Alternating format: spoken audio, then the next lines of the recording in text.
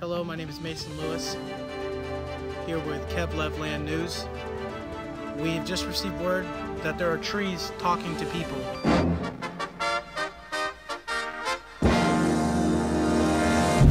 Stop! We have to try to interact with them and find out what it is that they are wanting to tell us. So, without further ado, here is an interview that I have done. Hello, I'm Mason Lewis here with a tree. We have just discovered that they have learned to talk, and this is the tree's story. So, without further ado, let me get into some awesome questions. So, first of all, when were you born? I was born in 1987 during the Cold War. Can you speak up? I can't hear you. I was born during 1987 during the Cold War, and they said that. Yeah. Sir, that was kind of very rude. Okay, so I can't hear him, but we will get back into this. We'll go to a different tree and interview them. So let's go. Cut the camera.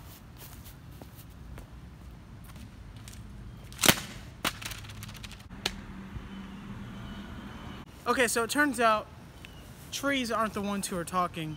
It's actually this metal tree. I don't know what people call them, but we will find that out right now. So, sir, what is it like supporting America? Dink. Dink, dink, dink. That is a very wonderful story.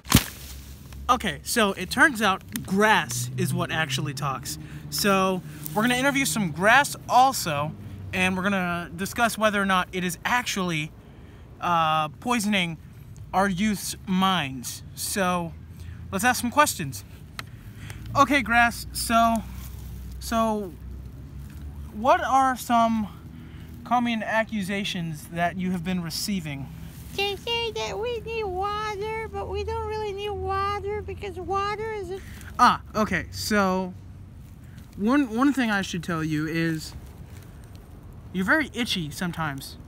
Like right now, me laying in it, it's kind of itchy. I forgot the name. There was a movie about little things in grass, and I wanted to know if that movie is actually true. I don't even know what a movie is because we don't watch movies when we're in class. Okay. So, the camera probably can't pick up your voice. If it does, you probably sound British, because I get kind of a British tone whenever I'm talking to you, and it seems like you are British. So, is that true that you are British on American soil? Don't call me soil. Oh, you think soil is a very offensive word? I am so sorry. On American ground. I'm not British, but I think my cousin is. So yeah. So your cousin is the same. Alright, well, we're gonna go interview some bushes, and we'll be right back after these messages. Cevlevland News isn't real. You probably think it is, but just know it's not. So there is a bush talking here. This is crazy. This is crazy news, but I have some questions to ask you. Are you, by any chance, related to trees? What's the matter with you? I'm not related to trees. Alright, you heard it here first, folks. Bushes are not, in fact, related to trees. Let's ask another question. Do birds like to hide out inside of you? Yes, the birds do like to hide. Does it hurt? Yes, the birds feel real nice inside me. Hey, is that water? Yes, this is water. Would you like some? Yes, you stupid idiot. What kind of reporter are you to not know that? I need it to survive. You damn wanker. Oh. Oh yeah, that H2O feels real nice. I bet it did feel great. Back to you, Mason.